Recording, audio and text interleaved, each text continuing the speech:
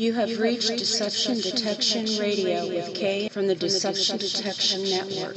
Please stay on the line while I connect you with the truth.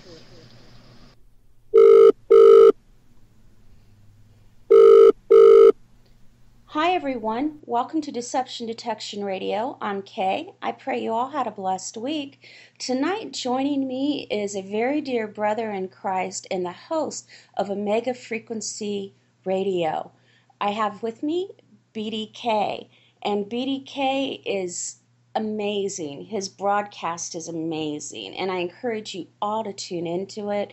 It is a true walk with God. Everything from God is in his broadcast, and you can feel it. And I just want to welcome you tonight, BDK. Thank you so much for coming on with me. Oh, it's my pleasure, and it's awesome to be able to discuss the topic we're going to discuss. This is great. Yeah, a lot of people don't understand or are not even aware of it. And I'll tell you what, why don't we go ahead and open with a prayer, and then we're going to just jump right into it. But I do want you to give out your contact information too. Sure. Would you like me to do that now? If you would, please. Sure. You can go to omegafrequency.com. That's just my ministry name with a .com after it. And there you're going to be able to find all the podcasts. You're going to be able to find the archives of previous episodes. You're going to be able to find our social media accounts, because our social media accounts will give you up-to-the-minute headlines, news headlines that are fulfilling Bible prophecy as they happen, as news breaks. They pop up on Twitter. They pop up on the Facebook. They pop up on Tumblr.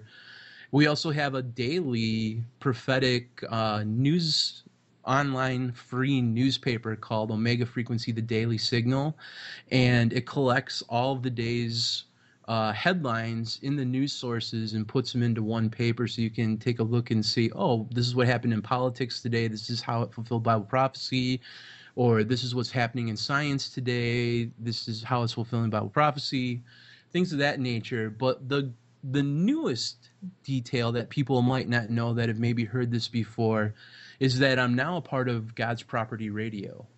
And God's Property Radio is family of podcasts that are very cutting edge, alternative, fringy type topics.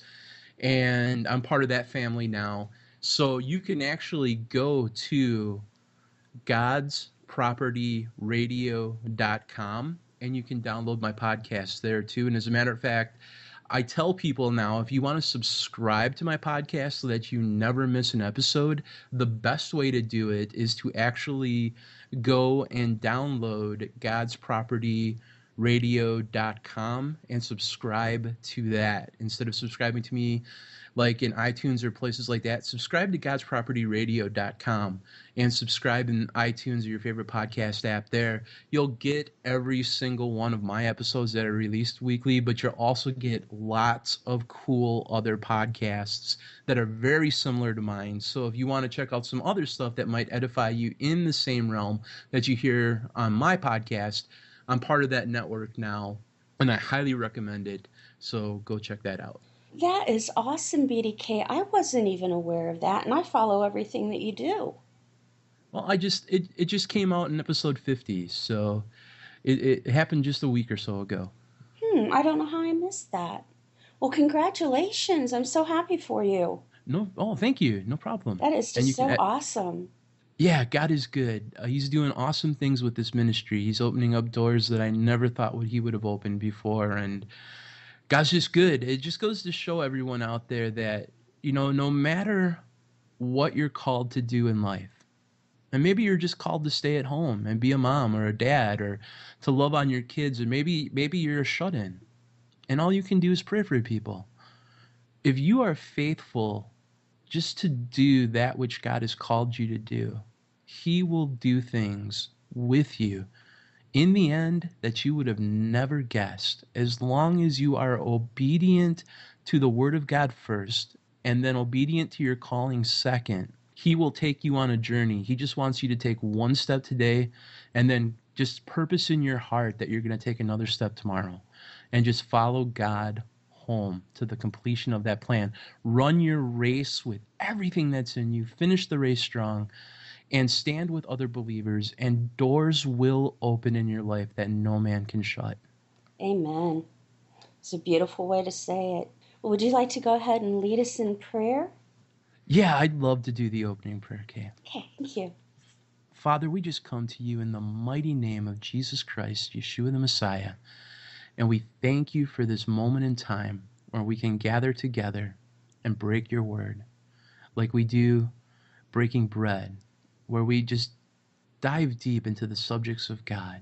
I thank you that you're not limited by time, that you're not limited by space, that a person listening to this right now on Sunday can listen to it 5 years later on a Thursday and still get the same anointing from it, because it's not what we say, it's what your words say that you bless. And Lord, as we lift up the Word of God tonight and we talk about the subjects that the Word of God says, we ask that your Holy Spirit anoint the words of God. Take us out of the picture, Lord, but anoint your words so that they will not return void. And Father, I pray protection over every mind that were to listen, because we know the devil likes to come and he likes to distract our thoughts when we should be digging into the truths of God. And he likes to steal away those seeds of truth that are just firmly planted in us. And I stand against him now by the name and the authority of Yeshua and the blood of Christ. And I plead the blood over everyone's mind right now. Father, if there's anyone out there who would have any question in their heart on if they're truly saved, if they were to die tonight and stand before you, if they're unsure that they would make it into heaven, I ask that tonight they get sure. And I ask that you open their eyes to the power of the gospel, because the Bible says that no man can come unto you unless they are drawn by you. And so I just believe that you are the drawer and that you will draw them tonight. I thank you. Praise you. Protect us while we do this interview. Protect the equipment, Lord. Let everything turn out okay. Thank you for your love, and we love you back because you first loved us. I pray this in the name of our kinsman redeemer, Yeshua the Messiah, Jesus Christ. Amen. In Jesus' holy name, amen. Thank you, BDK. Thank you, God. He's good. Amen. We have what I believe is going to be a fascinating topic tonight, and that is the Reformation. Like I said, a lot of people are not familiar with it, but we're going to get into where the first Bibles, how they were able to be printed, what people went through to be able to make it possible for us to be able to have our own Bibles today. There was so much that people had to endure.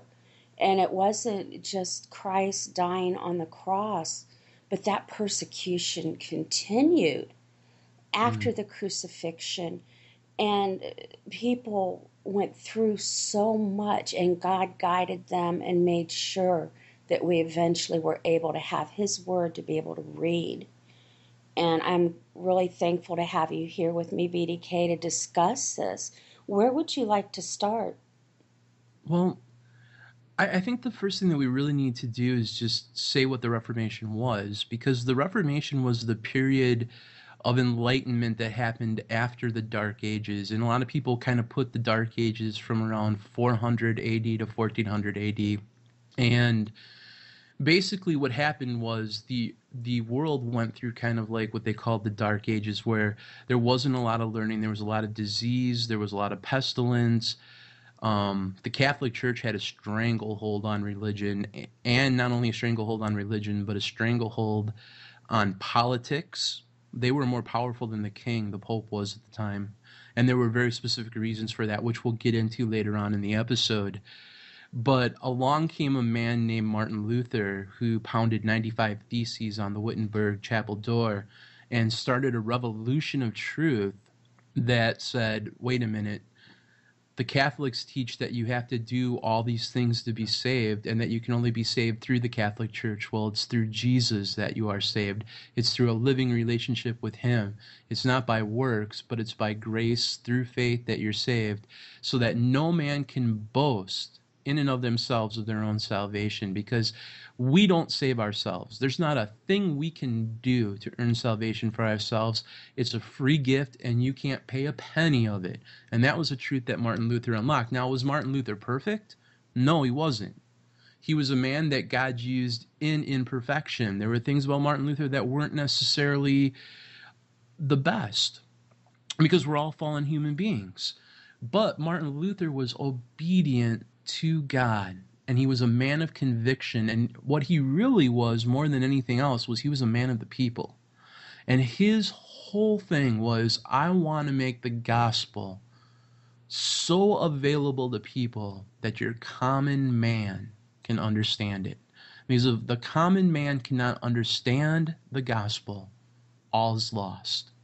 So that's why the Reformation always fascinated me. It's really a true underdog story of one man versus a religious system.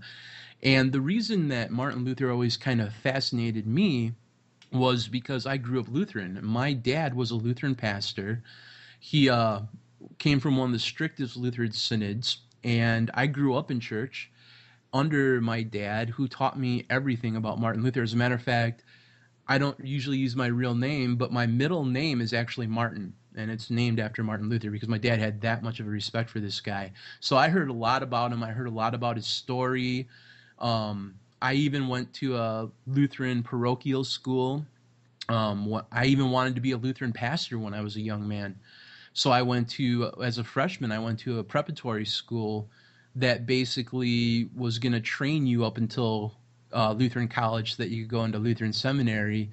And we learned about Martin Luther from the get-go. Right away in freshman theology class, there was a class on church history, and of course we wanted to talk right about Martin Luther and his period in church history. And I remember learning about this guy and what made this guy tick, and I was just like, wow, like, I know that we're Lutheran here and we're putting this dude on a pedestal, but you know, he does have some things that he did that were pretty cool. Now, I'm no longer Lutheran.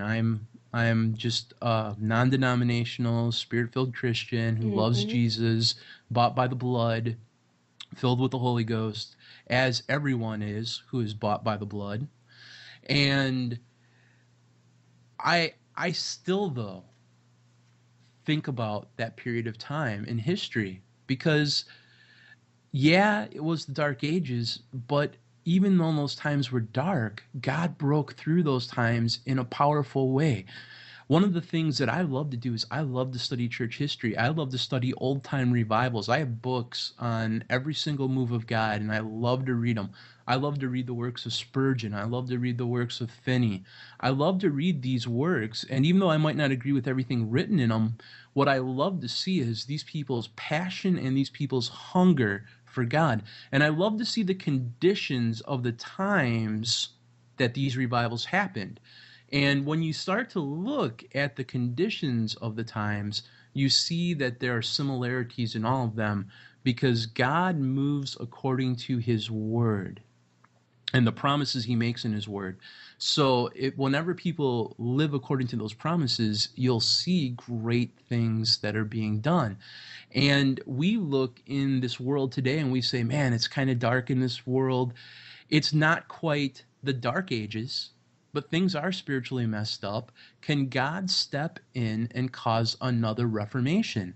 Could he step in and cause a revival or a spiritual revolution within a segment of the church? Because it probably will not happen throughout the whole entire church, but it could happen in a segment of the church. And even Martin Luther's Reformation didn't change the Catholic Church, but a segment of the church changed. And that segment of the church ripple affected through everything. So even a portion of the church in the hands of God can be a mighty tool. I want to just, before we get into this, I just want to lay, and you've had me on the show before, people have heard me on Omega Frequency, so you know that everything that I'm going to tell you tonight, I'm going to put lots and lots of scripture in it. I call it lacing the message with the Word of God. And Amen. I do that for a very specific reason, because you might disagree with things that I say, and you should. Everything I say as a human being, as BDK, you should test the heck out of it, especially if I'm quoting scripture. But you may not agree with my own personal viewpoints, and I'm the first to say, well, this is just my personal viewpoint. But the things of the Scripture are so important because those are God's words. And you can learn from what God has to say, and you can take what God has to say to the bank, because I'm not a prophet. I don't prophesy that things are going to happen. I don't predict that things are going to happen. I'm not saying that there's going to be another revival or reformation, but I am going to make a case tonight that there could be one because the conditions are ripe for one. And we'll even begin to see that everything that was happening back then is happening right now. Yes. Again, and God is a God that changes not.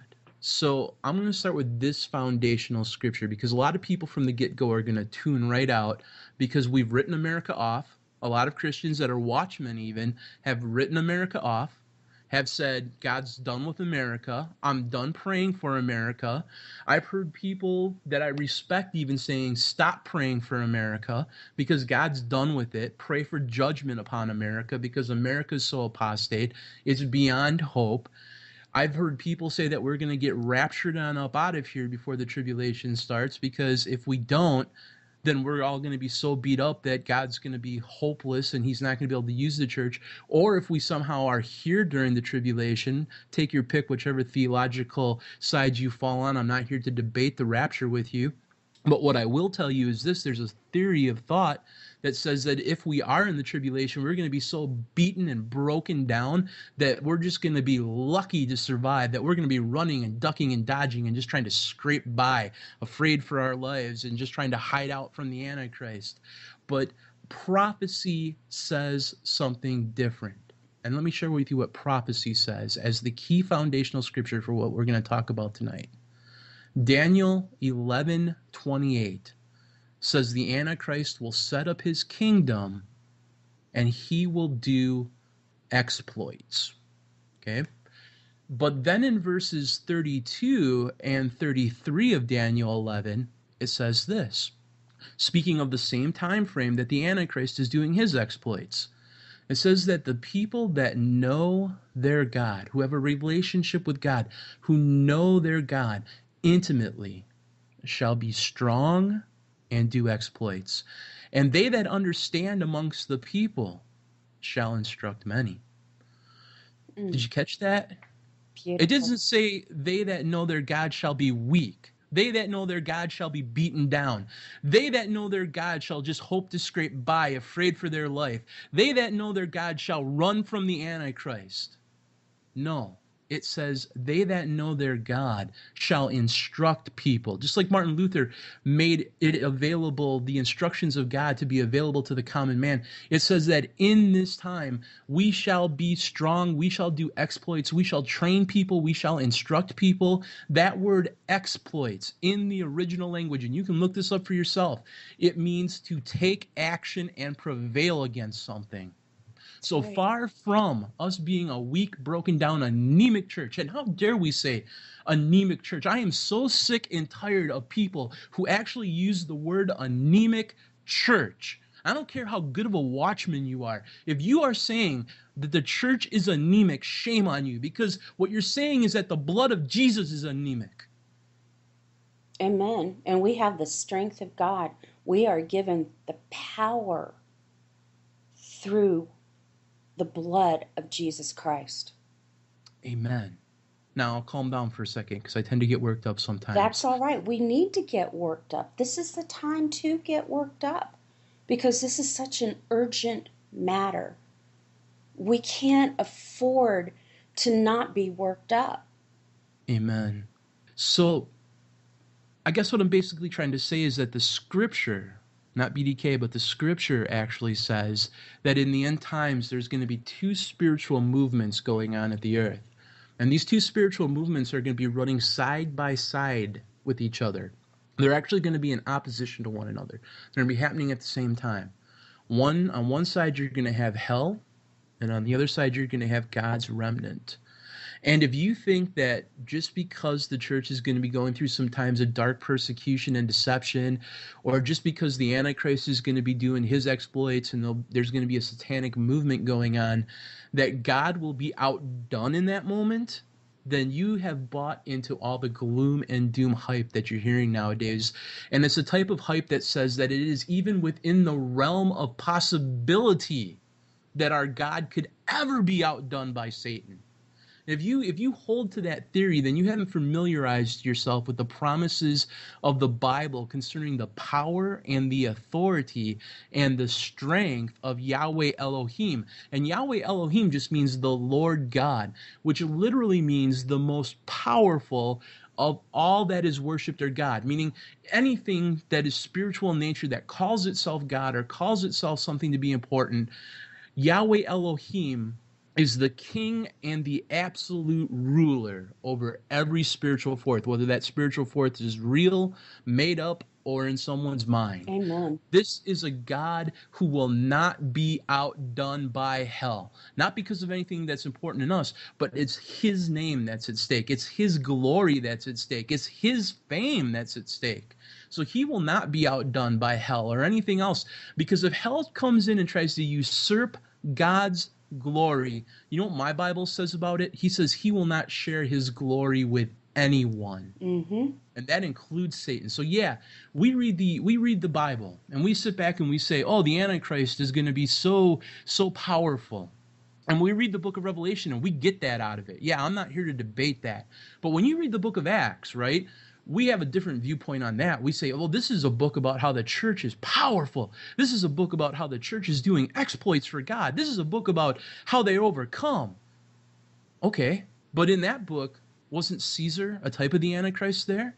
Weren't Christians getting fed to lions in the book of Acts? Weren't people being persecuted? Weren't people being beat down? You tell me, the stuff in the book of Acts goes into more graphic detail than anything you're going to find in the book of Revelation, what happens to Christians. But yet the book of Revelations is a gloom and doom book, right? The book of Revelations is a book that says the church is defeated. No, the book of Revelation says, yeah, Satan is the enemy of the church, but the church overcame him by the blood of Christ and the power of his testimony. Now, will the church be persecuted? Yeah. Am I saying that, am I into dominion theology here, saying that we're going to overcome the world? No, I'm not saying that. I don't believe in dominion theology, not even for a second. I believe that Yeshua is going to come back and set up his kingdom. That's not what this is about. This is about his church being obedient even in their weakness. Now, I know there's so much evil going on today, and this is how it ties into the Reformation. Because in the Reformation during the Dark Ages, it seemed like God was silent, that it was dark, that there was no communication from God, that people were starving for a word from God. It seemed his presence was so far away. It seemed hopeless. But we need to remember two things when it comes to weakness and hopelessness. And the first one is this: God always can use our weakness as a canvas to glorify himself, and he'll do it as a testimony of his strength.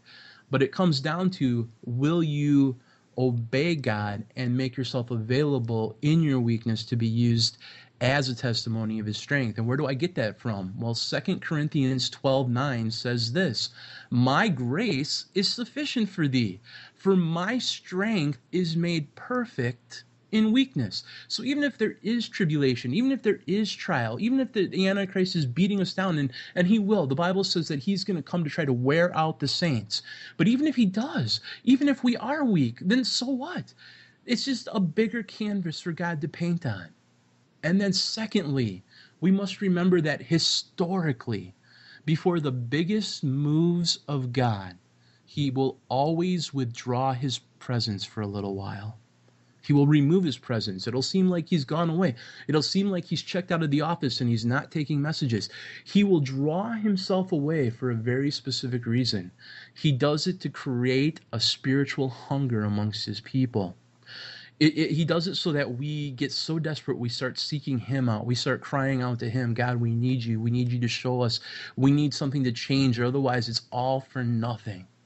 Now, some historians actually say the Dark Ages, like I said, started in 400 AD and ran up until 1400 AD. Now, think about that. That's 1,000 years of silence. That's 1,000 years of the Dark Ages. That's 1,000 years of bubonic plagues. That's 1,000 years of Catholic Church strangulation of society. That's 1,000 years. That's the same amount of time that Christ will reign on the earth. That's how long 1,000 years is. Think about that. Now, I personally believe that it took that long because he was going to birth something so huge, that he had to remove that presence for such a long time, because this move was going to radically alter the course of church history. There was such and we and this spiritual hunger was seen, like, really first and foremost in Martin Luther's life. There was such a spiritual hunger in that man to get a hold of God, to have just peace in his life, that he would be saved, that he actually wrote that he would have killed himself if God didn't move on his behalf.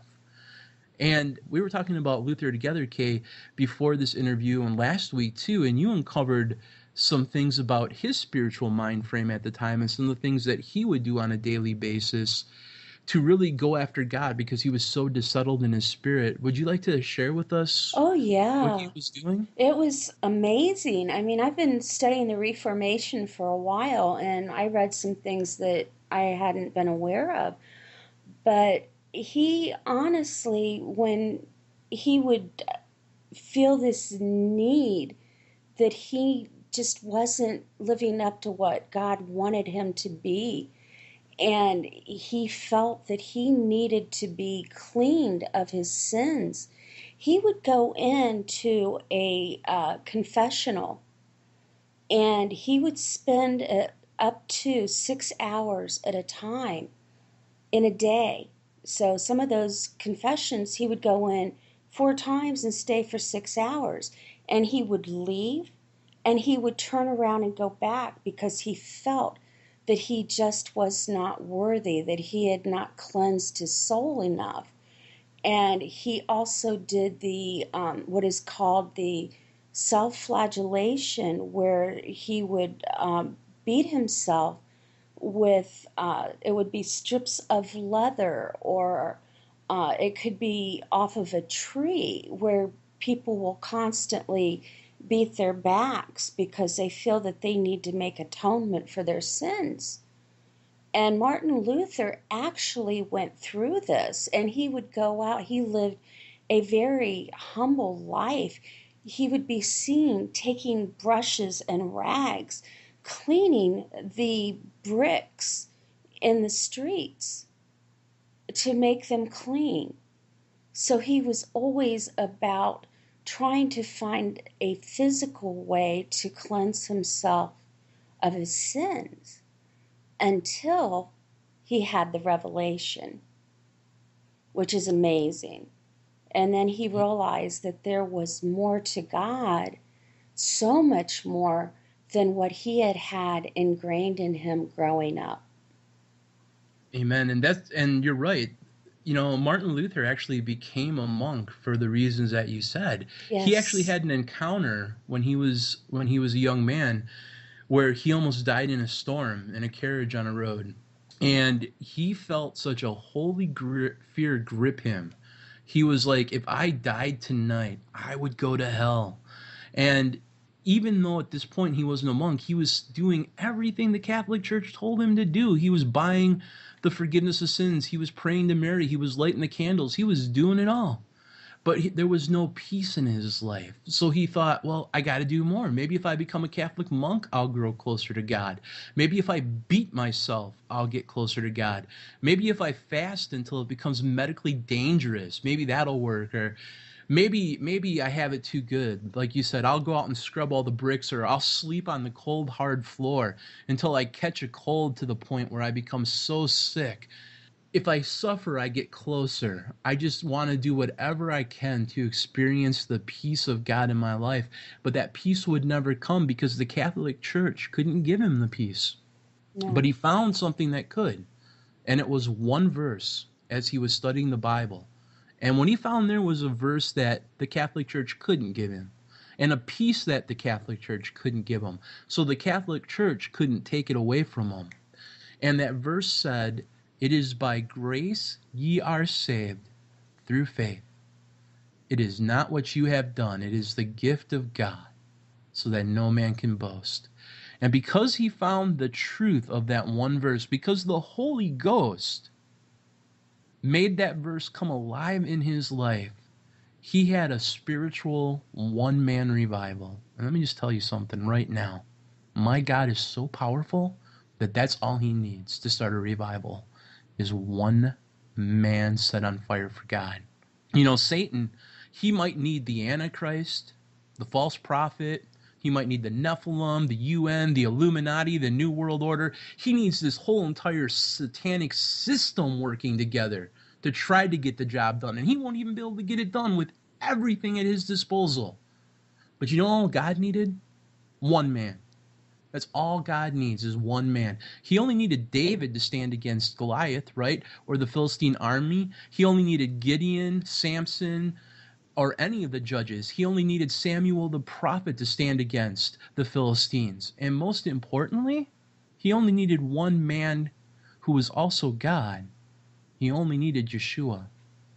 Amen. But we see prophetically in the end times, like I said before, he's going to have more than one man.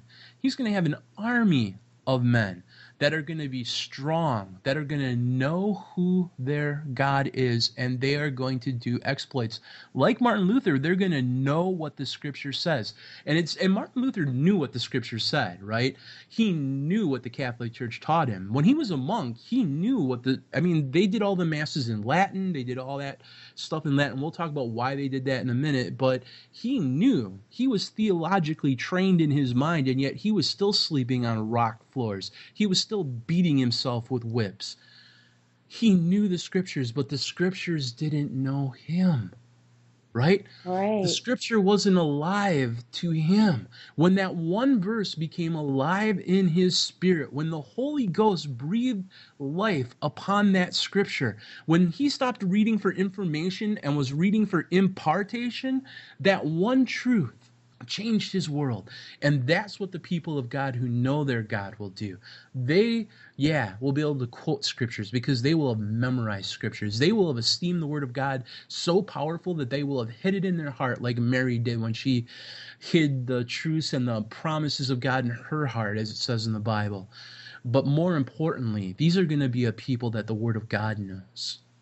These are going to be the people whose prayers are heard in the halls of heaven. These are going to be the people whose Bibles had tear stains in them because they were crying out to God for a move of God, for his protection. But all he needs is one man. And then if he has an army, look what he did with 12 disciples, right? 12 disciples who are willing to stand with Yeshua. Or even if he has 2 people, look what Paul and Silas did.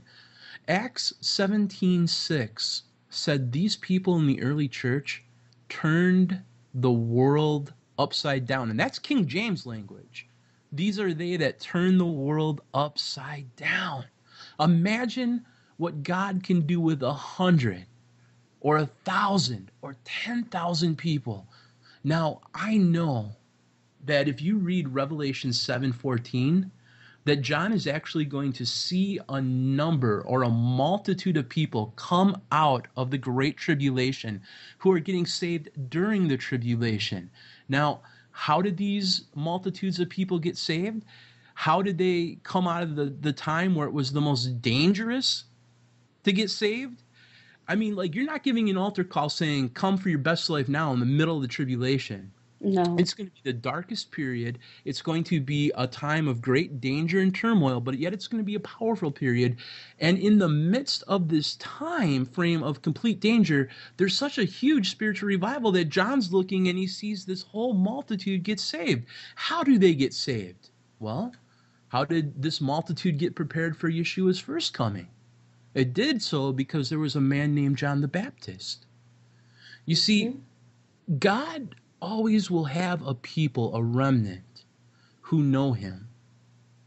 And these people will be like John the Baptist. They're going to live in the wilderness for a while. These are people that you do not know, that are out there, that the world hasn't heard of. These people probably don't have degrees and they probably don't have business suits. Maybe they do.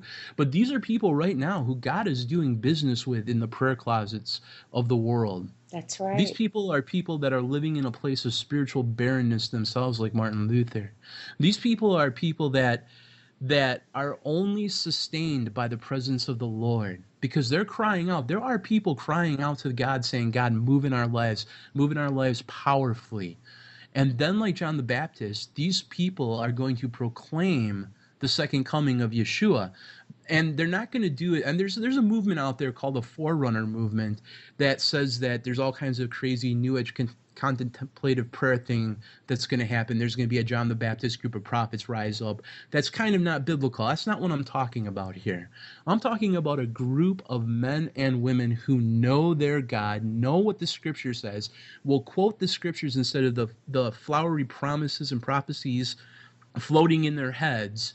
They are going to have a message that is unique to this period, and it's going to say, repent, for the kingdom of God is at hand. That's what John the Baptist preached.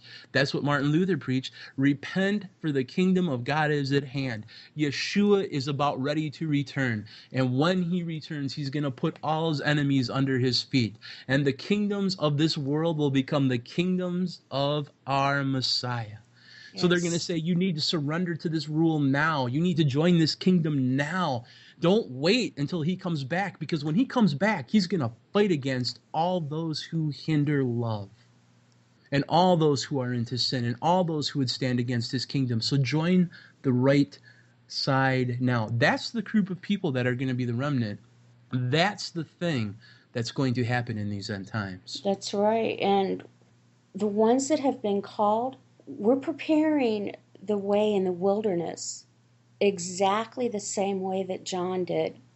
God says in the Bible that to know how it all ends, you have to start back at the beginning. So everything is virtually, it's repeating itself, but it's a different era. And things are different, but the same things are happening. Amen. And the thing is that maybe God doesn't necessarily prefer that we go through these bad times. It just happens. I mean, I think God's perfect plan would have been from, the church got away and the Dark Ages happened, and that happened because the church fell into apostasy at about 400 AD when the Dark Ages fell. I don't think it was God's perfect plan that the church would go into apostasy so that he could have a reformation later. He probably would have wanted the church to always be stronger and to keep growing and growing and growing and growing in power. But the moment they did fall into apostasy, he wasn't like, I'm going to shut the church down. I'm going to move on to plan B. Because the church has always been God's plan A, and he doesn't have a plan B. But he could have shut everything down, but he was like, no, my mercy is I'm going to withdraw myself now for a little while. My mercy is that I'm going to save a remnant of people like Luther, people like William Tyndale, and then I'm going to show up in power. I mean, think about it this way.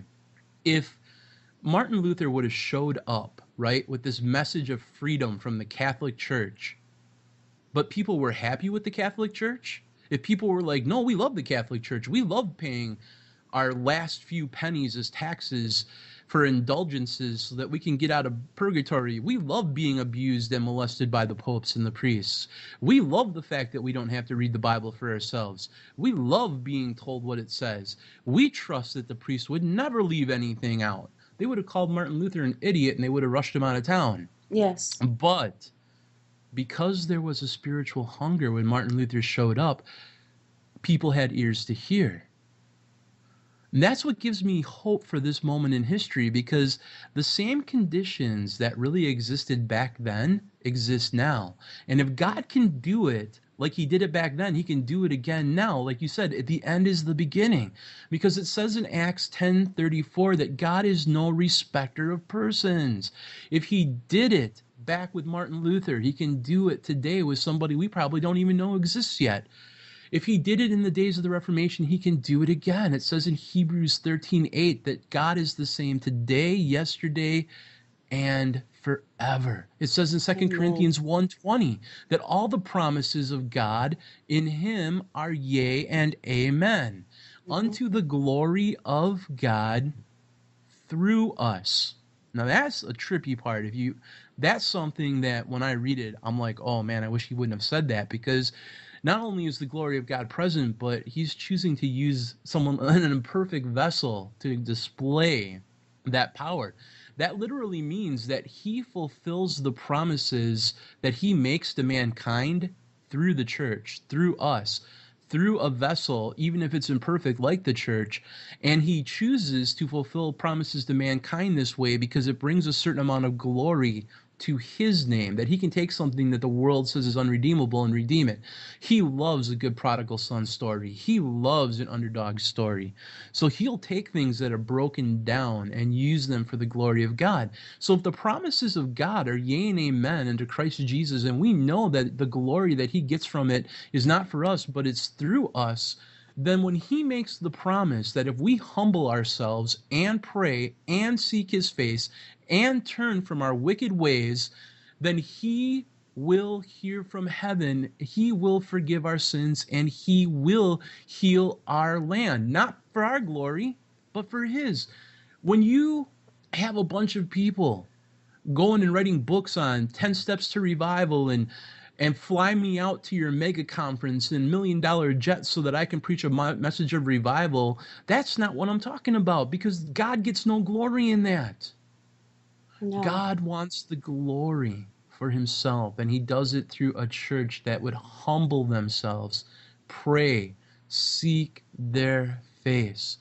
And I when I read the Bible, I choose to see that if there is a multitude of people that no man can number getting saved during the tribulation, during the time, like I said, when it's the most dangerous to be a Christian, at a time that makes the dark ages literally look like sunshine and lollipops, then I logically have to deduce that it happened not just spontaneously or just by some random act, that this revival that John saw happened specifically because God kept his promise in his word, because that's how it works, and that at some point the church did humble themselves, they did pray, they did seek his face. There was a portion of the church that literally turned from their wicked ways and called out to heaven, because that's how the revival happens. Mm-hmm. Correct? I mean, that's just logical deduction. I don't even need to be a Christian to use the skill of logical deduction. Yeah, you're totally right. The real question isn't if it's going to happen. The real question is, are you a part of it? The real question isn't does he use the church in America? Because the church in America may or may not be part of this end times revival. Right, and Maybe you're not talking about the building. You're talking about people. I'm talking about Church. I'm talking about the church, right? I'm talking about, and even the people that would call themselves the church in America.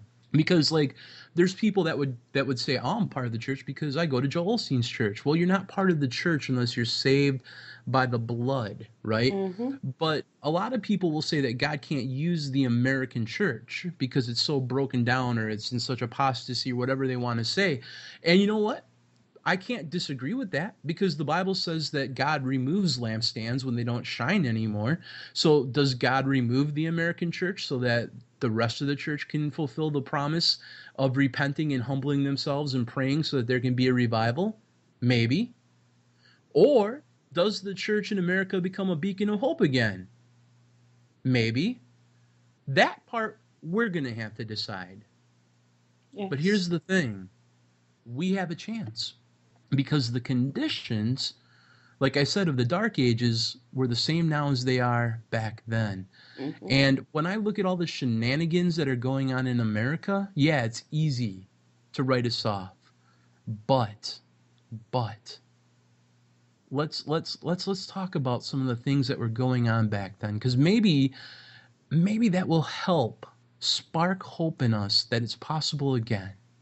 So I think the proper place to start, Kay, would be with the Catholic Church, because they were a big culprit in the stranglehold that Satan held on the people. Because one of the biggest problems of the Dark Ages was the Catholic Church, and what the Catholic Church wanted to do was take the power of the Word of God away from the common people. Yes, very much and if so.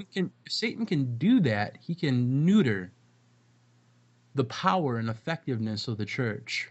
It becomes corrupted. Yeah, it does. It becomes corrupted. It becomes it becomes less than it should be. It becomes, and it even, what's even more scary is the church becomes a laughing stock at some point. Because if you think that the world thinks Benny Hinn is cool just because you think Benny Hinn is cool, you're wrong. People watch Benny Hinn and they're like, that dude's a joker. Look at all these people rolling around on the ground. Or if you think that it's cool what happened at the Toronto airport where people were rolling around on the ground and barking like dogs and oinking like pigs saying that was of God, then you're wrong. People in the world, when we chase after that stuff, they laugh at us. They laugh at us and say, man, these Christians are stupid. When we start doing things that are bad, our testimony gets watered down. Our testimony becomes wrong. And the church actually becomes a stumbling block to people. But the church, if the church is going to be a stumbling block, we should be the stumbling block of people going to hell. We should be like, okay, we're going to be a stumbling block. We're not going to let you go to hell. Over our dead bodies are you going to hell. And by our dead bodies, I mean by our prayer and our fasting and our dying to self and picking up our cross and following Yeshua. That's what the church should be doing. But we don't, because we've had the word of God neutered from us. We haven't esteemed it properly. And let's start with the Catholic Church, because I'm just rambling and tangenting at this point. Let's very interesting. Everything you're saying is totally true. Let's put our nose to the grindstone. Otherwise, it's going to be 3 episodes, man. Let's talk about the Catholic Church. Cool? Oh, yeah. That is where it was manifested, that I see the corruption where it began. They wanted complete control over the people, and if you control their belief systems, you actually control the people. Amen. And that's why the Catholic Church power was so absolute, because they controlled the people. You're 100% right. And that's why they were more powerful than the king. Because the king understood that if you didn't have the hearts of the people under your submission, then you couldn't control them. So, like, the king would always have to check with the Pope, because the Pope said, man, if you don't agree with what I'm saying, I'm just going to tell the people that they're going to go to hell if they follow what the king says. And the king's like, well, then I'll change my position. So the king even knew, the political system even knew, that in order to gain the hearts and minds of a people, you had to attack their religious beliefs. And that's why the false prophet and the one world religion is so important to the Antichrist, because without him, no one's going to worship the Antichrist and join the beast system. Because according to Revelations 13, it's the false prophet who makes the image of the beast, right? Yes. It's the false prophet who commands or makes the image of the beast, and the image of the beast actually commands people to take the mark of the beast. It's not the Antichrist himself. It's the religious system that has its hands in all of this.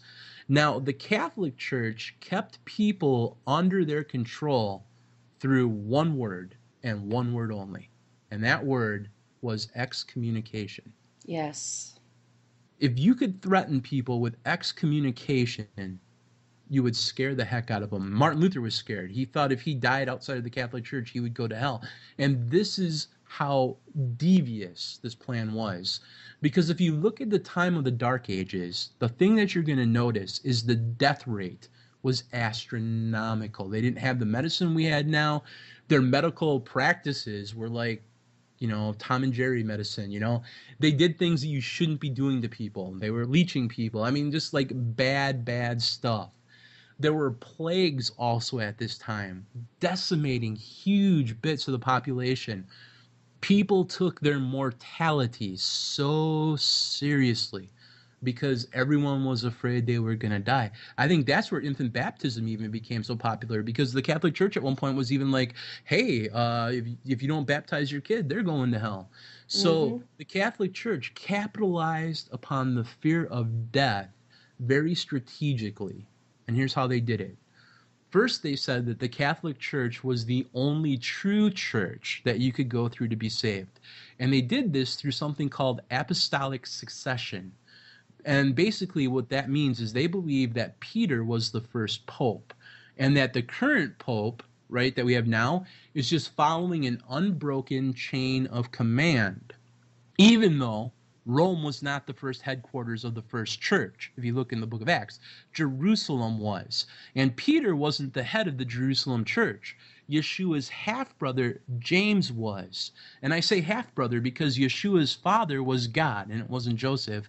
But the Catholic Church doesn't want to talk about Mary having other children because they teach that Mary was a perpetual virgin, even though Yeshua had half-brothers. But Yeshua never, ever, ever said that he would build the church on Peter. That would be sheer blasphemy. Yes. The Bible is very clear who the cornerstone is.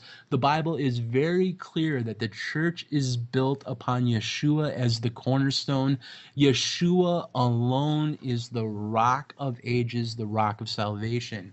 If you read the passage in Matthew, Yeshua is saying that he's going to build the church not on Peter, but Peter's confession that Yeshua was the rock, that Yeshua was the living Son of God. It was upon Peter's confession that he was going to build this church. That the confession that says, you're the Son of the living God. And they were saying that their Pope was the true successor, that it was Peter. And that the Catholic Church was the mother church that gave life to everyone. And so that if the mother church was giving you life, then only the mother could bring you to life, and then only the mother could save you. And they had people hooked by their fear of dying outside of the Catholic Church through excommunication, which basically brought heresy number 2 to light. So first we had heresy number 1 of the Universal Apostolic Succession Church. The second heresy was their version of communion, because if you excommunicated someone, then they couldn't take communion. And the Catholics really used this thing of communion to their advantage. It was another way they controlled the population. They said that the communion service itself was a very special ritual that only the priests could perform. And it was called the Mass. And it actually became a ritual where they said that the bread and the wine became the very body and blood of Christ through the process of something called transubstantiation, which basically means the priests were performing a magic ritual where they would say that they were crucifying the Lord again, and that they were turning the bread and the wine into the very body and blood of Christ. Yeah. As a matter of fact, the term Mass basically means a funeral ceremony, which again is so blasphemous because the Bible says in 1 Peter 3:18 and in Romans 6:10 and in Hebrews 9:28, this quote, it says that Yeshua died once for all. It uses that word, died once for all, in all 3 of those verses. You see, the Bible says that when Yeshua died, he finished it forever. His blood sacrifice paid the penalty of sin once for all, for anyone who would come to him and say, I need to be saved. And right now, he is interceding for us before the throne of God. The Bible says so in 1 Timothy 2:5, that there is one God and one mediator between God and man, the man Christ Jesus. Yes. But the Catholic Church said, no. It's the priest that performs the intercession before God. That's why there's an altar in a Catholic church. That's why the priest faces it, right? When they're doing the sacrifice of communion. They're trying to replicate a temple ritual, and they're doing it kind of for show.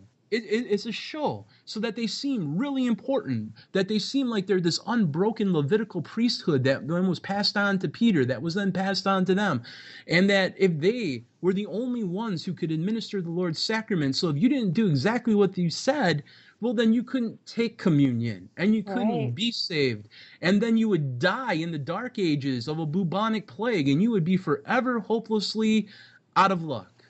And not to interrupt you, BDK, also in those days, as far as receiving the sacraments, they got to the point that those sacraments were reserved only for people that had money.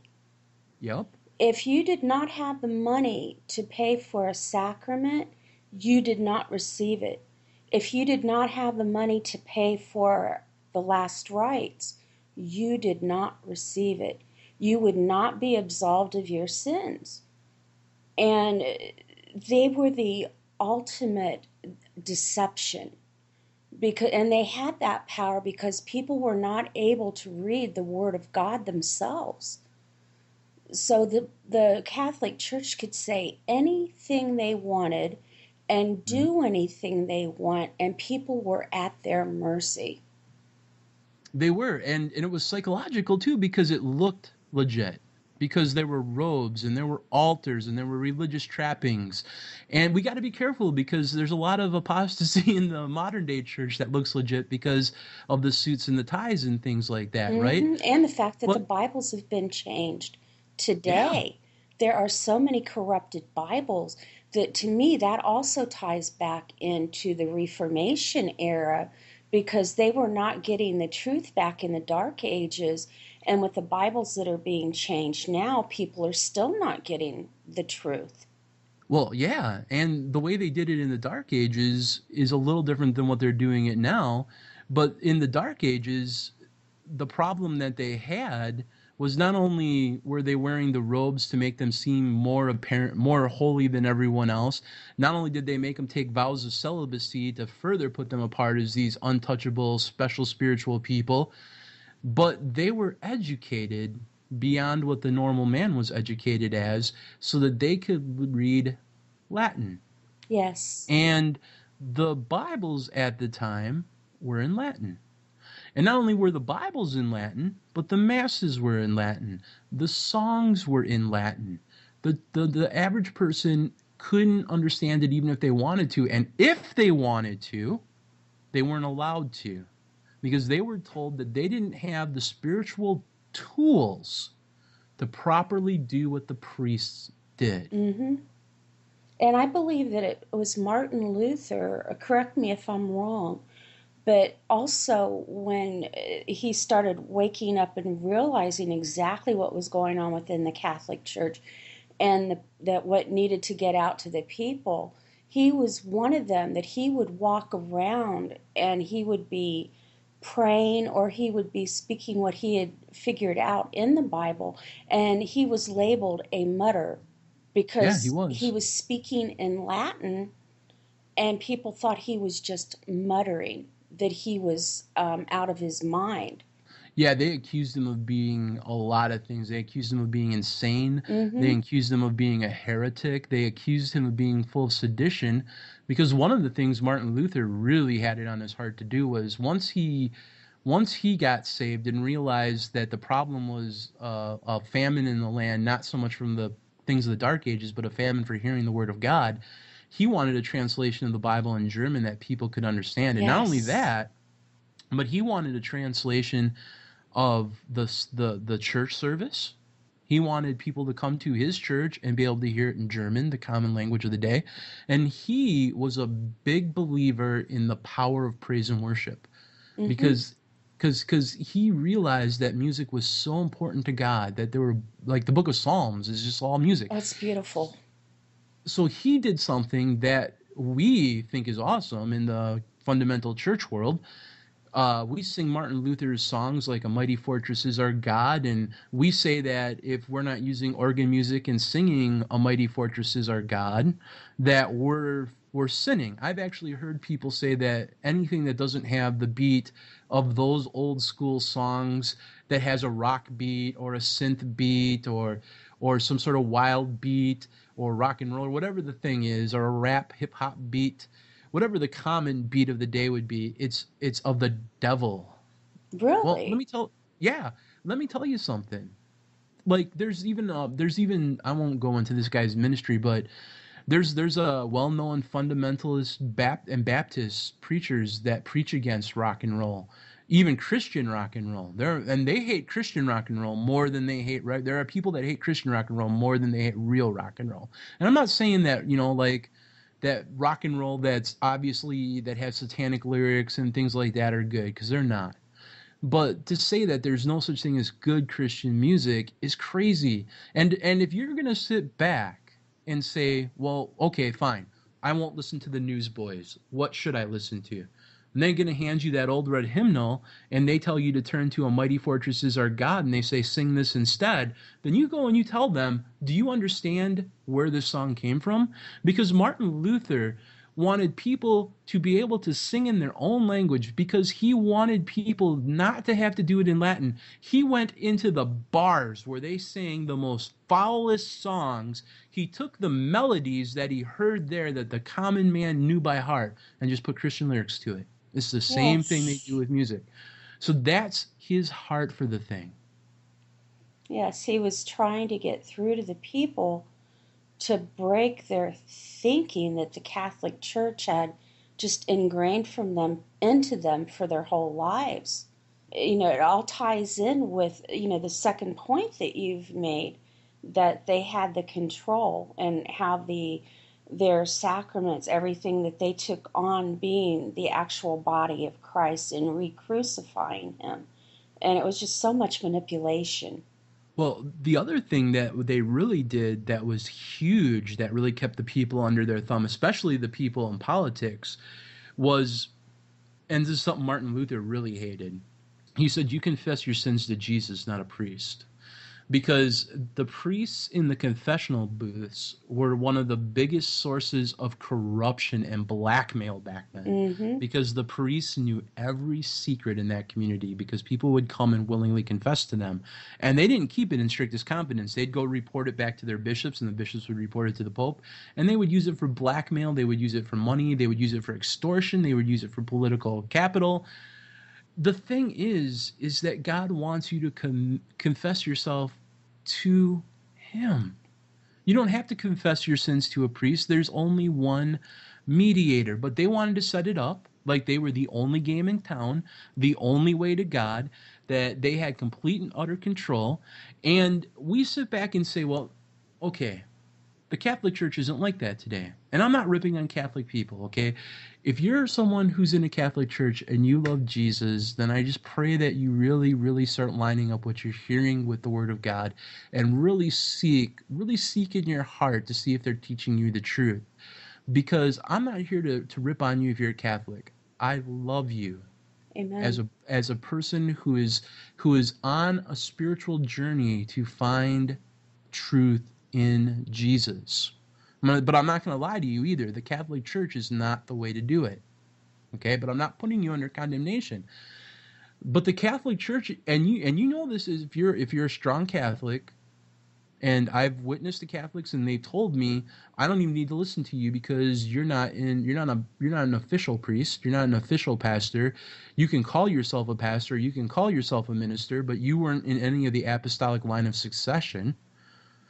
They still teach that today. As a matter of fact, this new pope, who's supposed to be super inclusive and super all common man, he is a huge proponent of that there are no moral free agents. He's come out and said that fundamentalism even needs to be stopped because they're the biggest problem in the church. He says that only the Catholic Church can save a Christian. But then out of his mouth, that same mouth, he will turn around and tell people of other faiths that they're all good and that they can worship other gods. But if you're Christian, you need to go through the Catholic Church. But if you're a Muslim, then it's all good because you still worship Allah. And he's pushing that one world religion today because the NWO, the New World Order, and the Antichrist system need the hearts and the minds of the people under their control. It's nothing new. He's still using the Catholic Church, and he's using the New World religion. And the new Pope, man, he is the man of the hour. He is the man to do it. He came out of nowhere. He wasn't a name on anyone's radar. He basically, coming out of nowhere, instantly people loved him. I remember watching when he first came out. The Catholic Church was in such a state of disarray that when this guy came out, there wasn't anyone saying, oh, this guy's a bad choice. They were like, oh, look at how humble he is. It's like the media already had the talking points and how awesome this dude was before he even was in day 2 of his popistry. It's like they knew before he was put there. Yeah, because he was put there for a reason, all right? A few weeks after he started as Pope, Time magazine runs this cover story on him, and on the cover of this magazine, they have a giant picture that says "One World Pope." Well, how do you know? He's only been in office for a few months or a few weeks. How do you know he's the one world pope? How do you know he's this man of reform? He hasn't had a chance to prove his platform out yet. No, there were talking points. No, this man was anointed for a specific reason. He had been satanically chosen and anointed to lead people further into the NWO's United Nations of Religion. And if people out there have just flipped out and said, I don't believe you, BDK, now you're just being conspiracy, can I take like 5 minutes and share some quotes from news articles to prove my point? Because I don't want to just... That's a strong statement to make about a leader of Christianity, supposed Christianity. Yeah. And if I could I just back up my please point do. with a couple things? Please do, cool. BDK. You know, this deception detection is all about truth, so please and that's what I appreciate free. about your show, man. Okay, so last year the Jerusalem Post reported this story with this headline, and it said, quote, Perez proposes United Nations for Religions to Pope at Vatican. And then the article says this, quote, Vatican City. Former President Shimon Peres emerged from a Vatican City audience with Pope Francis Thursday after proposing a kind of United Nations for Religions. That's their term, not mine. Peres, 91, who was the world's oldest leader, head of state of Israel, nonetheless, until his term ended 6 weeks ago, met with Francis amid heightened tensions in the Middle East. He used the talks to highlight human rights abuses from Hamas and to discuss the rise of anti-Semitism in Europe. But the main topic of conversation was Perez's idea to create a UN-like organization that he has called the United Religions.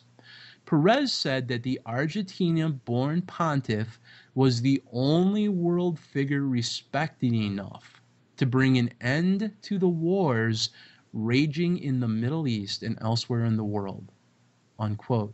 Then Breitbart reported this news story, quote, U.S. representative in Rome to push for global covenant of world religions. Quote, Rome provides a neutral brokerage where religious leaders can work together for peace, says Jerry White, U.S. Deputy Assistant Secretary of State. In an interview with Vatican Radio, White spoke of the need for faith leaders to work harder to prevent religiously motivated violence. Islamic State extremists have brought the question of faith and violence to the fore, and the world's religions must be in the forefront of the peace process. The type of violence growing in the world is religious related, says White. Religion is a vocabulary that is being used every day as we look in the paper to justify violence. For this reason, religion has to be part of the solution, unquote. I feel like the powers that be have been pitting these various religions actually against each other for quite a while now to bring about this quote-unquote United Nations of Religions. And to do this, the Pope really has been on a full-court press to start courting Islam, who is really an agent of chaos in this world. The AP reported this story, and it says, quote, Pope prays an Istanbul mosque in new outreach. This is from the Associated Press. It says this, Francis got down to the business of being Pope, showing respect to Muslim leaders. Pope Francis stood Saturday for 2 minutes in silent prayer, facing east in one of Turkey's most important mosques, a powerful vision of Christian-Muslim understanding at a time when neighboring countries are experiencing violent Islamic assault on Christians and religious minorities, unquote. So now let me get this right, Kay. Neighboring countries are experiencing, quote-unquote, violent Islamic assault on Christians and religious minorities, and the world leader of religions, this Pope, what's he doing? Is he standing up against it? No, he's getting down to the business of being Pope. And how's he doing that? He's praying east towards Mecca. That's how he gets down to the business of being Pope. That makes me completely irate, because how dare he, supposed to be the quote-unquote Christian leader of the world, and that's how he's going to get down with his business while little kids are getting beheaded and women are being raped and babies are being raped and sodomized by Muslims around the world and ISIS. But Amen. it's cool. It's cool for the Pope to sit back and say that they're all good because that's his business. Well, what is killing his business and business is good?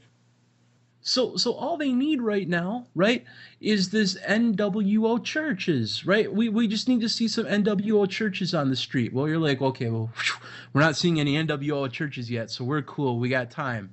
Well, wait a minute. Now the End Begins reported this story last year. Quote, Berlin to build very first temple of Chrislam for one world religion.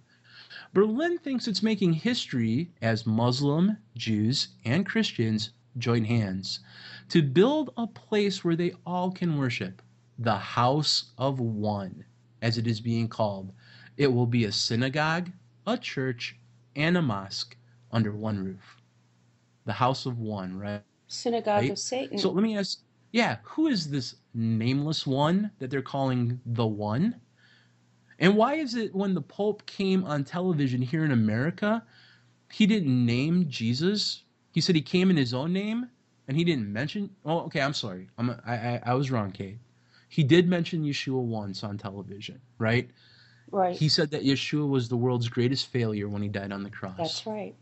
And let me tell you something, man. He wasn't. When Yeshua died on the cross, he was the world's greatest victory that was won in that moment. Because in that moment, he defeated hell. In that moment, he defeated death 3 days later when he rose from the grave. That was the catalyst to ultimate victory. But this just shows that the Pope isn't even saved. That's right, because Let he alone... even let the media call him Jesus. I don't care how anyone else words that and defends the media for saying that.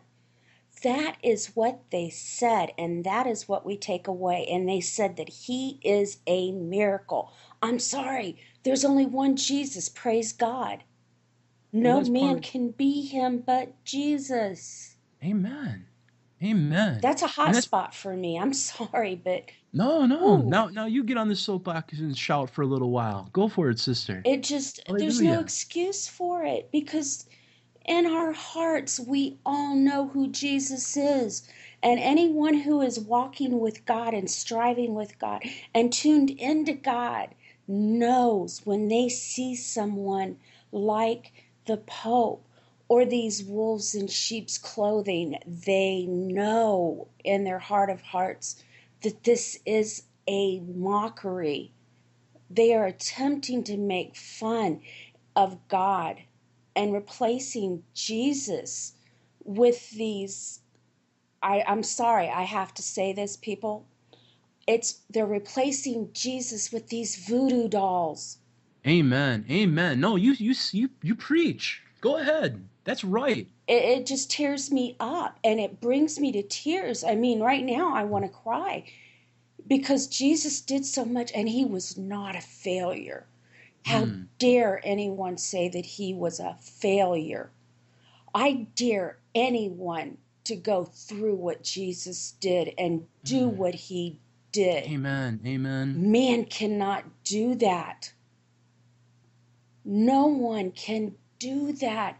Anyone else, by the time they reached that cross, would have been dead. But he stayed. He said, "It is finished." Before that, he said, "Lord, forgive them, for they know not what they do." But there's no excuse for that now. We have the Word of God. We have it in writing, which Martin Luther and Tyndale and all of them fought to have put into writing. There is no excuse for those words to ever be uttered again according to the Bible. Forgive them, for they know not what they do, because we do know what we're doing. Amen. Praise God. Thank you so much. Hallelujah. For your love and your mercy. Amen. Oh, we're going to have revival here in a moment. All right. Whew. Oh, man. Hallelujah. That was good, Kay. That was good. Oh, he just moved me. I praise God for putting his words in my mouth and moving me to this point, because I have so much love for him, and I am so thankful, and I am so grateful for what these men did to make us able to read his holy word. They were his Amen. warriors then, like we are God's warriors now.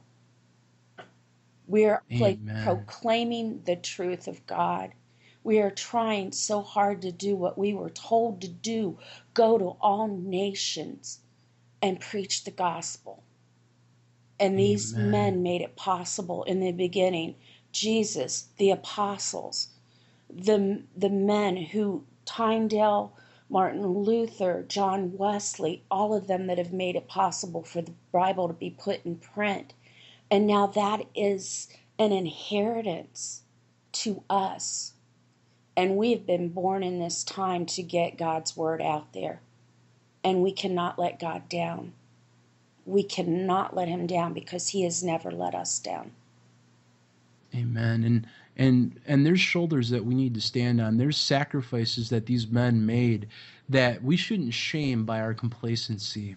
And I know that we're going to do a second episode, so I'm gonna save all the rest of the similarities, because there's awesome ones. But I just want to end like this, because I think the Spirit of God is here right now. Oh, he right is. now.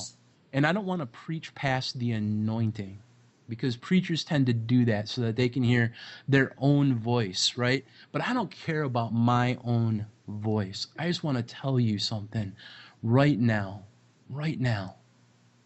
William Tyndale, right, that you just mentioned, he had a prayer. As he was dying, he prayed that the King of England's eyes would be opened to the power of the gospel. Yes. And we'll talk next week about how that all went down.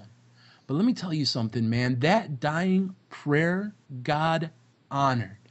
Because the Tyndale Bible, right, it is I have a King James Version Bible. I'm holding it right now in my hand. I love my King James Version Bible, all right? I'm one of those people who just who's a King James person, all right?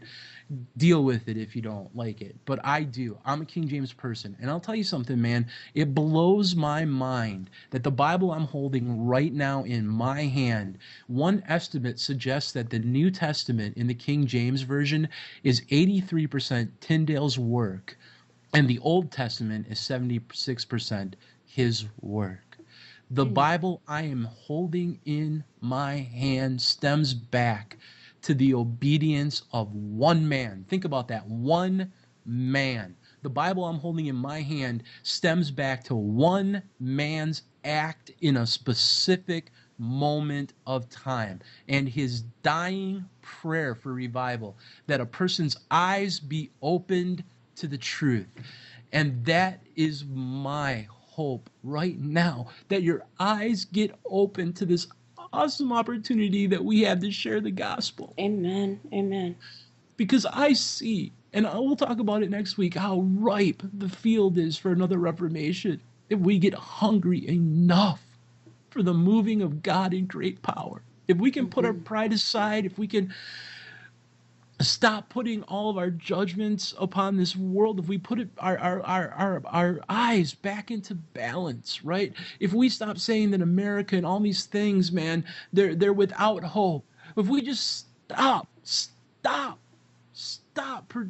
proclaiming gloom and doom all the time. Okay, I get it. You want to warn people, right? But whatever happened to the day where people warn people with tears? I only say that right now because that should be your attitude. If you can't be tender to the plight of people, then you have no business pronouncing judgment upon people. If the things that you're seeing in this world don't break your heart, then your heart needs to be broken. And you need to find a place of brokenness, and then you need to pray that your eyes be opened to the truth and the power of God's word. We must cry out again for God to heal us, to break us, to do whatever it takes. We must cry out that God rises up a group of people that will stand like John the Baptist once again. once again, because I'll tell you something right now, there are two set of circumstances that bring about a revival. There are two ways that church history says revivals happen. And this is why I love studying church history so much, because it unlocks this simple truth. Revival throughout history either came about through persecution, or it came about because people were crying out to God saying, God, have mercy. We need your mercy. We don't want to have to suffer the persecution. It shouldn't have to take persecution to bring us to this point. We just want to cry out because it's the right thing to do. We just want your presence again. Stop hiding from us. We want to see your glory. And then when the people cried out, they cried out not because they were afraid of persecution. They cried out because they had spiritual hunger. Man, they would pray for weeks, months, years. They would cry out saying, God, move, move, move. We need you. If you don't come and show up, we're going to die. Our churches will die. People, our neighbors will go to hell unless you start showing up in our churches and moving in power, unless you start showing up in the coal mines and moving in power, unless you start showing up in the jails and moving in power, unless people who are walking by these churches are drawn into the churches because they have such a hunger in their heart. God, make people hungry. We're desperate for you. We're not stopping crying out. We're not stopping until we see you move. We're going to fast. We're going to repent. We're going to pray. We're going to be like Jacob, who won't stop wrestling with you in prayer until you bless us, until you make us something that is a lot more than what we are now, because we are nothing. We are nothing unless you give us a new name. And truth be told, Kay, sometimes persecution and revival through prayer, these things can happen side by side even. There can be persecution, and then there can be a crying out and a hunger for God that happening side by side. And if I had to guess logically, I would probably say that in the end times, both these things will happen side by side. And we could do a whole topic on just that. And it's a deeper prophetic topic on its own. But what I can say is this, is that no matter how it happens, the place of safety that we have never changes. And the surest and safest place to be found in any time of trouble is in the blood of Yeshua. Yes. The Bible says that the crucible of our faith is refined through the fires of persecution, because it makes us do the inventory of our lives. It makes us leave behind the things that don't really matter anymore. It makes us take a bold stand for God when all the others around us have failed, when all of the other people around us no longer have the courage to take that stand. You know, I mean, in this moment, right? In this moment, it would be better for us to be like Shadrach, Meshach, and Abednego, who are already in the fire, right? Already in the fire, being protected by Yeshua, already safe and refined, because we've already done that inventory of our lives. We don't need persecution to come and knock us upside the head and say, okay, now I'm going to refine you through great pain. It doesn't have to be that way. We can already be protected. We can already have done business with God. We just need to bow to him now. We just have to give him the chance to clean us out now through deep, deep hunger. And this is where we need to be. Because I believe that this persecution isn't coming, Kay. I believe it's here. I believe this refining isn't about ready to happen. It's already happening. It is. And it's going to grow in intensity, because Yeshua is purifying his bride. He is making her without spot or wrinkle, because he desires to move in power through a vessel, and he deserves a pure vessel. And he will only move through a clean and holy vessel, because the Holy Spirit's holy. We call him the Holy Spirit, but we expect him to move through an unholy vessel. That's ludicrousy. Yes. So when times of trials come, and when people start falling away, or they're being removed because of scandal or such things, what it really does is it purifies his body. It makes us more clean. It takes away just one more spot. It straightens out just like one more wrinkle. But praise God, because God is long-suffering. And the Bible says that a bruised reed he will not break. Now, you may sin, I may sin, but we don't have to stay there. We can get back up We don't have to make peace with sin. We can fight sin. We may go through periods in our life where there is so much dryness. It may seem like we're in our own personal spiritual dark ages, but it doesn't have to stay that way. You can always pursue God harder than you pursued him yesterday. You can always cry out deeper than you cried out yesterday. You can always, always, always humble yourself, repent, turn from your wicked ways, seek his face, cry out for a personal Holy Ghost revival. And if you're not sure in this moment, if you're not sure that if you die that you would go to heaven, then you can be sure. Because today is the day of salvation. Tomorrow isn't promised to anyone, and you don't have to wait, because God is an ever-present help in times of trouble. You don't have to go to a Catholic church to be saved. There's no games being played here. The only thing that matters in this moment is the Holy Ghost leading you to salvation. Yes. People ask me all the time, how do I know if God will save me? And I tell them the answer is simple. If you feel God tugging at your heart to get saved, he will save you. He doesn't lead you to a place where he's not ready to empower you. Mm-hmm. So call out to him right now, because he is here right now. What is your trouble? Because he is present to help you through it. The Holy Spirit right now is speaking to the earbuds that you may have in your ears. He's speaking through them. He's speaking through your speakers. And like we prayed before, I don't care if you're hearing this 5 years from now. He's still present, because we've laced this message with Bible verses. And what he's really saying is, come to me and I will cleanse you.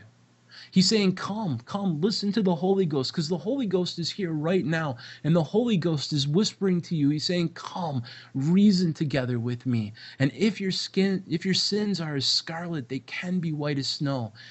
Ask me. The Holy Ghost is the person, and he's saying, ask me, what do I need to repent of? And he'll show you. Ask him to work godly sorrow in your heart, to make you sorrowful over the things that you know you should be sorrowful, but you're just not. Ask him to give you the power to turn from these things.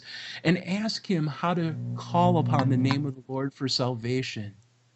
If you ask the Holy Spirit to do these things from the bottom of your heart, and then you in obedience follow what he tells you to do, he will give you the words to pray. He will give you the godly sorrow you need to repent, and he will lead you to the one who is the truth. Because John 16:13 says that when the Spirit of truth is come, he will guide you into all truth.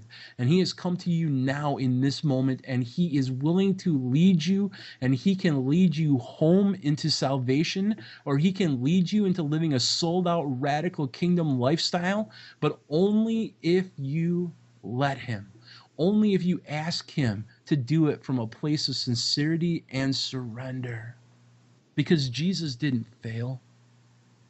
He won the victory for you. Yes. I don't care what Pope Francis and his Catholic Church has told you. Jesus did not fail. There is not one drop of Yeshua's precious blood that was ever in vain. And let me tell you something, one of those drops had your name on it, because he engraved you upon the palm of his hand, the Bible says. That's right. Your name was on his mind when he said, Father, forgive them, for they know not what they do. Maybe you don't even understand the own gravity of your sin. But that's cool, man. Because if you ask the Holy Ghost to show you the gravity of your sin, to work godly sorrow in your heart so you can get saved, he will do it. He will hold that mirror up to you, that is for sure. And he doesn't do it to be mean. He does it because he loves you. He wants to lead you gently into a place of sincerity and surrender. But that first step is up to you. And I ask you, won't you do that today? Don't wait. Would you do it today? If you have any doubts in your mind, if you die, you'd stand before heaven. Are you like Martin Luther, man, who had an experience on a road and said, if I die, I don't know if I'm going to go to heaven? You have a sure hope that Martin Luther died, because you have the Word of God, and you can read it and understand it better than he could back then. Mm-hmm. You don't. It's not in Latin. It's in a language that you can understand. And the Holy Ghost will speak to you in words that you can understand through this. Will you take the first step today in pursuing a radical walk with the Lord? Amen? Amen. And I need to add something to that, BDK, as we close. It made me think of the story of Saul. Saul had persecuted and killed all these people that believed that Jesus was the Messiah. And God touched him. He showed him what he had done wrong. I mean, I will do a longer Bible study on this. But the thing is, what Saul did, so many sins.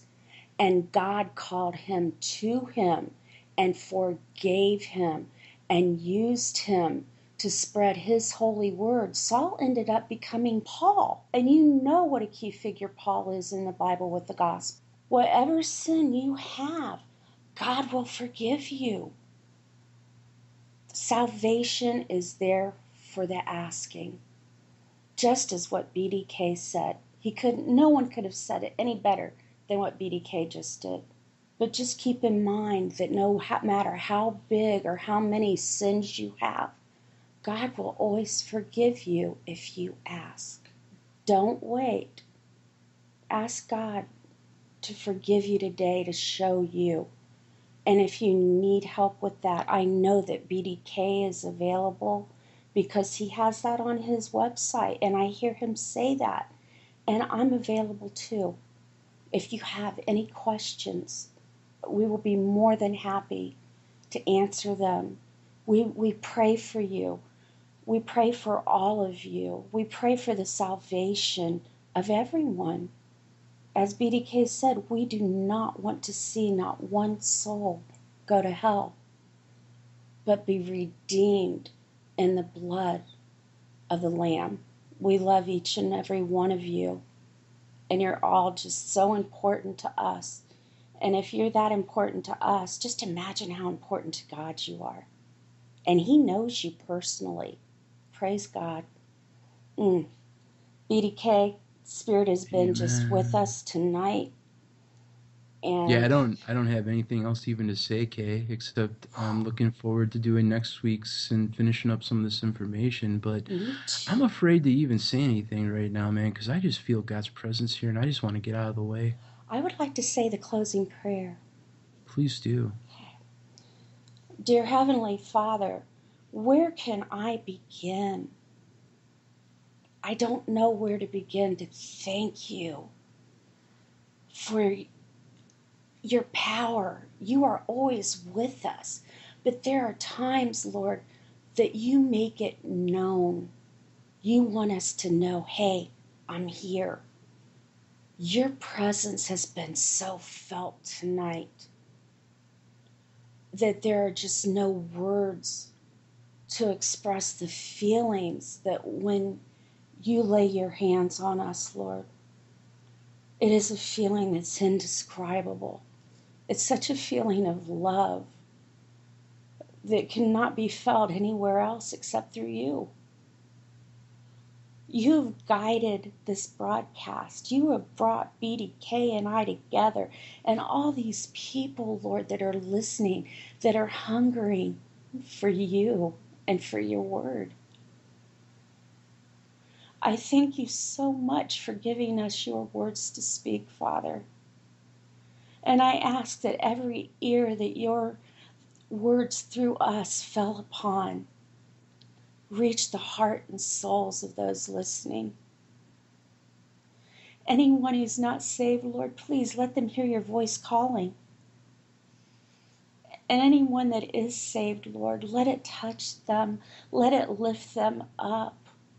Let it give them the sense of urgency to start sharing your word and to show them how to share your word, Father.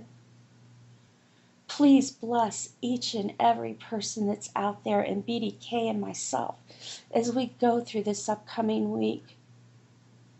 Guide us, Lord. Put us on your path. Lead us in the way that you want us to go to do your mission. Because we are here for you, Father, and we want you to use us in the way that we can glorify you and glorify the kingdom of God. Because there is no other power mightier. Father, there is no other love out there that can quite touch us the way that yours does. And thank you so much, Father. I pray this in Jesus' holy and mighty name. Amen. Amen. Amen. Wow. Oh, God, please use this to reach somebody. I don't know what it is about you, BDK, but every time I talk to you, and when we are doing these broadcasts, I feel like the Holy Spirit just comes in and sits down next to me. Two. I love you so much, brother. Love you too, Kay. Wow. Where can you go from that? Yeah, I know. I was staring at my notes and I'm just like, I can't. Like, after you were preaching, the Holy Ghost just fell, and I'm like, man, I want to give the altar call and just get out of the way. We can talk about more of it next week, but I just didn't want to preach past the anointing, because the Holy Ghost just hit the show at one point, and I'm just like, man, just shut up and get out of the way, Matt. When he does that with me, it's a feeling that, which I know you're aware of, it's a feeling you can't compare with anything else, and you know that every word you're speaking is his word. You're not saying it, he is. Amen. And I pray that people hear that. BDK, I appreciate you so much. I appreciate you too, sister. What we did on that podcast is dangerous, because a lot of people, they just want to put out information or make it entertaining, and we just let the Holy Ghost have his way. And I just appreciate that there's podcasts like yours out there that can sit back and say at some point, you know what, let's just let God move and let's just get out of the way. You don't hear that on podcasts hardly ever anymore. So the fact that you do that in your podcast and you just made it available for this moment to happen, amazing. Mm-hmm. I just appreciate your ministry, Kay, so much. Thank So you. much. That was all God, though. He made the way, and I hear it in yours too. You get to the point, and I'll just sit and I'll just cry.